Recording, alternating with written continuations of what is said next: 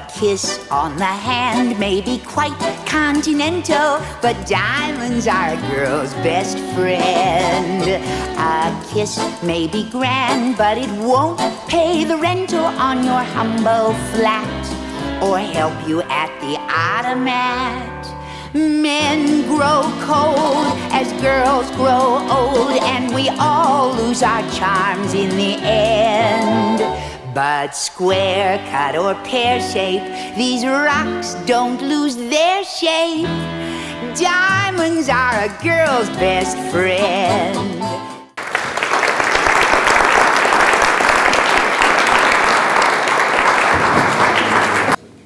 Of course you don't use your charms in the end. You're all charming as you are. Today we're going to talk, as you know, about diamonds.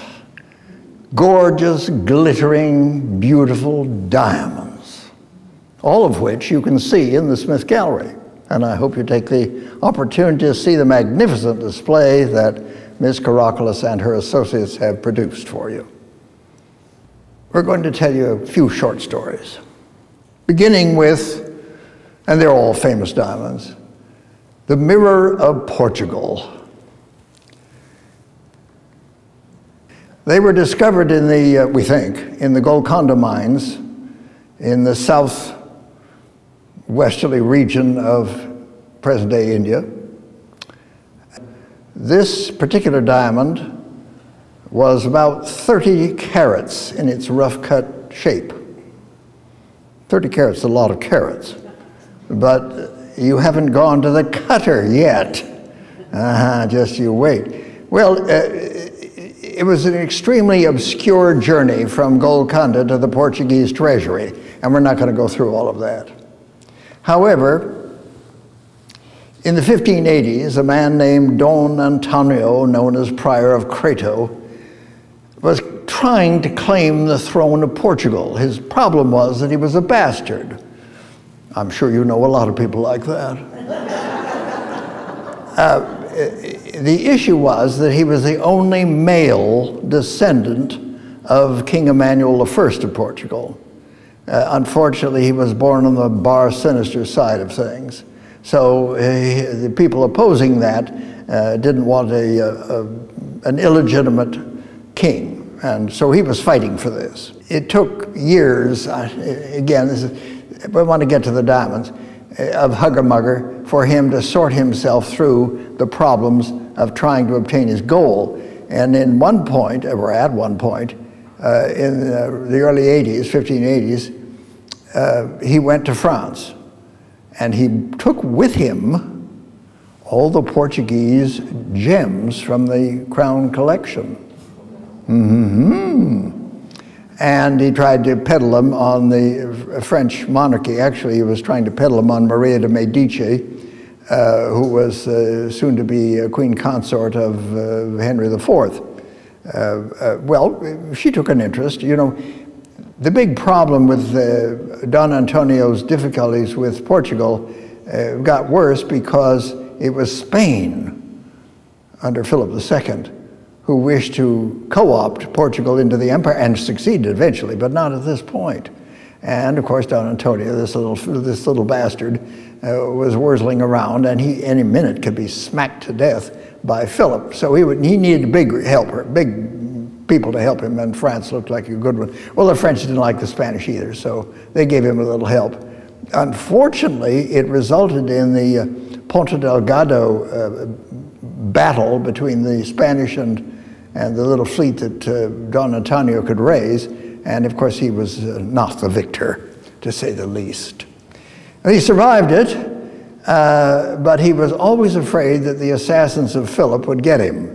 So he was fleeing hither and yon, and he went to England now. Maybe they'd be helpful. This was under the reign of Elizabeth I. And of course she too, England didn't like the Spanish. Apparently they were not very popular. And so she said, all right, she would assist him with a fleet, including Admiral Drake, Francis Drake, whom she knew and trusted, to attack the Spanish and try to help Don Antonio achieve his goal. But she demanded in return possession of a number of these gems, including the Mirror of Portugal. Finally, we get it. You know, it arrived. And, well, of course, Don Antonio was carrying the gems for that very purpose, so that was fine. But that, too, ended in a complete flop. And Don Antonio went back. Here, oh, she was wearing it. There she is on her forehead, the Mirror of Portugal set in an enamel setting with pearls and so on. You can see all of this in the Smith. Well, he went back to France to try to recoup some of his gems and sell some more. But he died there in 1595, and he's out of the story. He was a pensioner of Henry IV, but that's irrelevant to our story. But the gems were still in England, or at least the Mirror of Portugal was. And James VI of Scotland has succeeded Elizabeth I. He's now James I of England. And he, of course, had all of the possessions of Elizabeth, including the gems, including Mirror of Portugal. Well, eventually, in the early 1620s, James was trying to marry his son, the Prince of Wales, let's say, Charles, to a Spanish infanta. You know, even though you don't like the other country, if your children marry, that's supposed to bring everlasting peace and harmony, right? Yeah, you bet. Well, it didn't go too well. Charles apparently didn't woo the proper people, however, and he came back carrying the Mirror of Portugal. He wasn't going to give it up just as a bad deal. No, indeed, the mirror is still possession of the British royals. And a little later on, he married a French princess, the Princess Royal Henriette Maria, who was the sister of the then King of France, Louis XIII. And he gave his wife, here's Henriette Maria, he gave her the Mirror of Portugal, and she had it mounted along this chain and wore it on her bosom as an ornament, and Van Dyck paints her wearing it, so we know that she did do this exactly. Unfortunately, as you historians are well aware, Charles I's politics didn't make him popular in England, and eventually there was a civil war over the issues. Charles was severely challenged by this, and Henrietta went abroad to Holland to see if she could, taking with her the mirror and other gems, raise money and send troops back to help her husband. Well, the Civil War was a mess, absolute disaster for the crown, and he was overthrown. Henrietta had taken the jewels, and she was engaging a rather attractive duke, the Duke d'Epernon, and he was going to sell the gems for her for the purpose of saving her husband. Well, he didn't move very quickly because poor Charles was beheaded in 1649 before any troops were ever sent to support him. And that takes Henrietta Maria out of the picture because the Duke still had the jewels. He said, I'm taking these because of all the effort I put in on your behalf. Well, exactly. He sold them to Mazarin, Cardinal Mazarin, who was the first minister of Louis XIII. Mazarin was a great collector of everything beautiful, not necessarily the king, but anyway, everything else beautiful. And here's the gem. It had been recut. Many of these owners would have them recut slightly for brilliance, and this happened. And you don't see any much difference. It's done on the pavilion, not on the face. Well, when Mazarin died, he bequeathed all the gems, including the mirror, to young Louis XIV, who was now 21 or something. And he had it recut again. These cuttings are very slight. The jeweler's just, very careful about these things. But it went from 30 carats down to 21, so that's not so slight. It had been cut more than once to get there. You can't see the difference. I can, of course, my trained eye. I wouldn't know a diamond from a golf ball if you put it in front of me, but anyway. Decades pass, ages seem to pass, because now we're in the French Revolution, 1792. Chaos prevails, the Bastille falls, the royals are swept from power, and their gems are confiscated by the revolutionaries. And they're put in the, you'll hear this again and again because everybody did the same thing, in the Garde Meuble, which is a great big building that had just been finished on what you now call the Place de Concorde, but it was then Place de la Révolution. And lo and behold, in the hugger-mugger, thieves broke into the back of the building and stole all the jewels, all the gems. Some of them were retrieved, but the mirror of Portugal was lost forever. Oh. Chapter 2.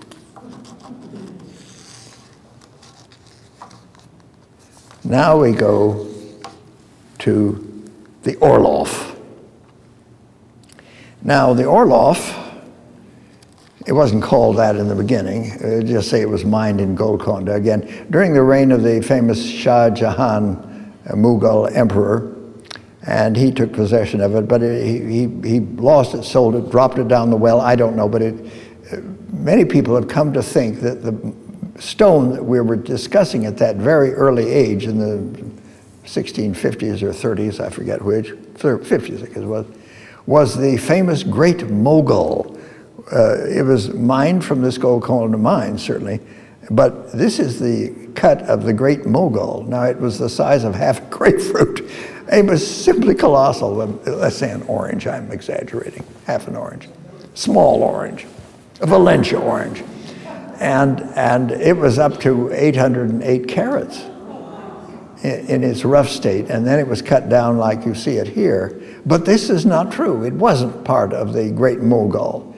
Apparently, it found its way to a Venetian jeweler, and here was the rough cut, the rough stone, not cut. And this is Venice. A man, we don't know, have his picture, Hortensio Borges, and he was a jeweler, and he reduced it to one very large stone and several very small stones. The largest stone was 276 carats when he was finished cutting it. Now, this is the stone that we're talking about, and you can see it in the Smith Gallery. It's absolutely massive.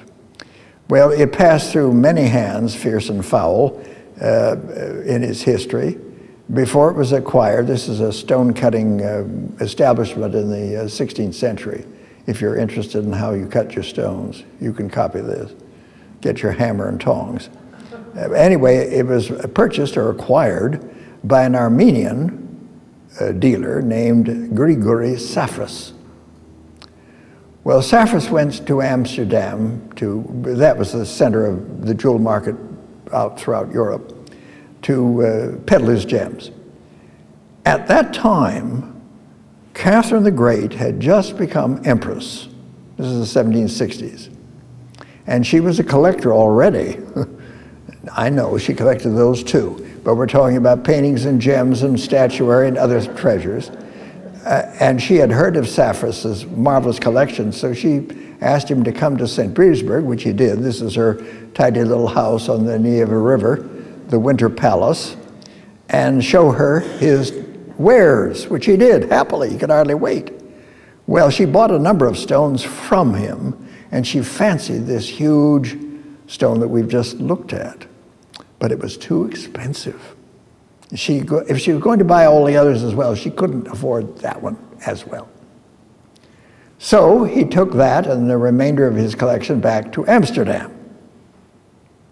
And the story goes, notice I'm not claiming any authority here, the story goes that Catherine's former lover, Grigori Orloff, now there were several men that helped her to power in 1761, and a couple of them became her lovers. And Orloff was one of them, but no longer. She had gone on to something else. Still a good friend, but, you know, not tonight, Henry. And so anyway, he wanted to restore himself to her most intimate side. he thought to do this, and he knew about her interest in the gems, and everybody knew what she was up to here as far as collecting.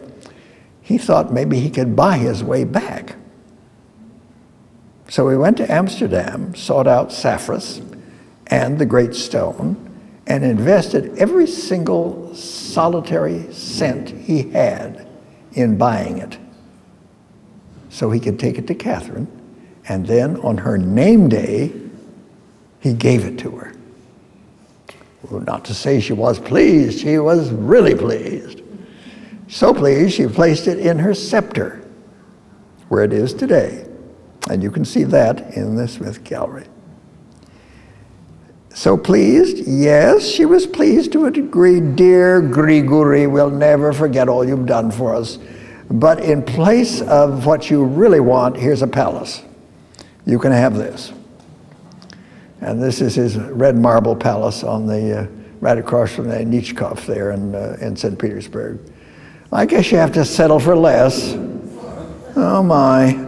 Well, he never got what he wanted, but he was still a great favorite of hers. You can see the Orlov diamond in the scepter today in the great treasure hall in the Kremlin Palace. This is where they keep all the goodies. How many of you have been inside the Kremlin? Somebody must have traveled. You're always traveling. Somebody has. Maybe you've seen the building, maybe you've seen the treasures because they're open to the public. I don't know the days. But here is just a section where the crowns and the gems and the scepters and the badges and, oh my goodness, it goes on and on and on. There are acres of this stuff. Well, the Orlov diamond is one of those fascinating stones. I can tell you more about it some other time, but it certainly figures among the greatest of diamonds ever cut. We now go, chapter 3, to the Beau-Sancy. Now this was discovered sometime before 1580. And here's its appearance uncut. Again, you know, if you grab this out of the mud with your grubby hand, you wouldn't see anything but a rock. But the people who mine these things, and most of them were slaves then, were trained to spot the good stones, and they did. And they could see, and of course you could wash it off in the muddy water, and pretty soon you had something, you had to hold it up. You held that up, or next day you didn't have anything to hold up. So it was discovered. And in 1604, a man named Nicolas d'Arles, Sieur de Sancy, who was serving as ambassador from France to India at the time, acquired it. He purchased it, and he gave it his name. And that's why we call it the Beau-Sancy. It was cut. It's about so big. And it's a pear-shaped stone. It's the same on both sides. It's very difficult to mount because of that. It doesn't have a flat side or a pavilion on it. Anyway, in 1604, it was sold, I assume by him, to our friend Maria de Medici, who was headed for coronation, and she placed it in her coronation crown as a finial. You can see that as well in the Smith Gallery. On her coronation day, her consort was Henry IV. He proclaimed her co-ruler because he was going to go off and fight the Spanish. Well, men had to do something. And so off he was going. They had just had their massive coronation, which was memorialized by Rubens. And the next day, as he was leaving town, somebody climbed up on his coach and stabbed Henry to death. So now she's the widow Maria de Medici, and left with a little boy. She had other children, but he was the crown prince, the Dauphin, heir to the throne. And because he wouldn't be eligible to rule until he was 14 or 15, and he was just, she had to act, or she insisted on acting as regent, and the Parlement de Paris sanctioned that. So she became ruler of France, in essence, but very unpopular. Soon she was in conflict with the great Richelieu. Richelieu preceded Mazarin. Cardinal Richelieu was the primary minister of Louis XIII, and that's her son, little Louis XIII. But her policies embroiled France in such extravagance and intrigue that she was devastating the treasury. And young Louis's ministers were saying, for God's sake, and Richelieu was constantly saying, "Sir, you have to get rid of your mother. Retire her to the Gables or something, but get her out of the leadership of the country," which he could. Now he was 16. He was 2 years late in getting started.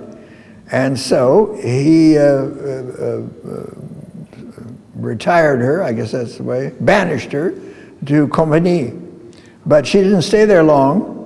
She escaped, and she was carrying with her half the crown jewels. She was no fool. She'd scarfed these things up before they'd thrown her out of the country or thrown her out of Paris. And now she went to Brussels. This is Brussels. And she set up housekeeping. And she had all her jewels. And she lived a very high life, including with the Beau Sancy, which she coveted as treasure. And then she moved to Cologne in the German states. She had placed, some years before, all her affairs in the hands of her beloved and most cherished intimate, Peter Paul Rubens, of all people, the famous painter of all that time. And he was apparently a better business manager than she, and certainly she had a great deal to offer. She still had influence of a kind, and she had all these jewels, and he painted her a number of times. Like this, woo-woo, like that, woo-woo-woo, and like this again, gee whiz. Well, you can imagine her son, the King of France. Oh, mother! Well, they didn't like each other, so she was out of his reach, and he could just writhe and embarrass. How would you like, well, how many of you are teenage boys that want your mother naked? I wouldn't have minded with mine. She was a looker. But anyway, Marie was spending herself down to poverty, but she wouldn't let go of the Sancy. And when she died in 1642, nearly bankrupt, all her effects were sold up, including the Sancy, to pay her debts, you know. Well, the stone found its way to Prince Friedrich Henry of Orange. He was the Stadtholder of Orange in the late 80s, 1680s. He died in 1687, and the stone, and other effects, of course, passed to his grandson, who became William III, King of England. Now that's a story in and of itself, and those of you familiar with Stuart history in England will know how it worked. But William had been Stadtholder, as his great uncle had been, and then the English wanted a change of kings in England and didn't want any more Catholics involved. So he had married Mary Stuart, who was a thoroughly Protestant princess, daughter of Charles II. And that was his entree to becoming a co-ruler with her in England. They could not rule past their death, obviously, and if they had any children, they couldn't rule. It was a life tenure. Well, he married, as I say, Mary Stuart. She was a charming woman. Everybody adored Queen Mary. She's Queen Mary II officially, and absolutely lovely woman. And he gave her the Sancy as a gift, and she wore it in various ways in her jewelry. But they both died. Eventually, he last in 1702, and they had been childless. So the stone went back onto his side, because it had been inherited by the male side. So it went back on the male side, his side, and he didn't have any sons, so it went back to a cousin, who was Frederick I. Sorry, you're not Frederick I. Get out of there. Frederick I, who became the King of Prussia. Well, it was a very popular gem in the Prussian crown jewels and other jewelry for many, many years. It was used over and over in different ways, much prized. But in 2012, and there you go, Prince Louis Ferdinand of Prussia, he was no longer king of anything. By then, all these titles have been abolished. But when you once have a family title, you never lose it. Doesn't matter how many Republicans with a small r or comrades have anything to do with it. You're still Prince, Duke, or Baron, whatever it is. I'll say that. Anyway, Prince Louis sold it at auction. And it was sold at Sotheby's in Geneva. And the price started at something like $6 million. And it was being bid on the phone by an anonymous bidder. There were several anonymous. People do this all the time. If you look at these, if you've ever gone to these places, there's a bank of phones. People bid from out of the country. Anyway, the bidder kept bidding, up to $9,800,000 for this one little stone. And finally sold to Mr. X. Well, it's still there. Somebody's enjoying it every night, putting it in their mouth. That's what you do with a great diamond. Isn't that what you do with your diamonds? Oh, looking at, oh, gorgeous, and trying it on your mistress. Now, take it back, yes, right? Oh, beautiful stones. Well, this is a point where we have a little intermission. When a lass needs a lawyer, but diamonds are a girl's best friend. There may come a time when a hard-boiled employer thinks you're awful nice, but get that ice or else no dice. He's your guy when stocks go high, but beware when they start to descend. It's then that those louses go back to their spouses. Diamonds are a girl.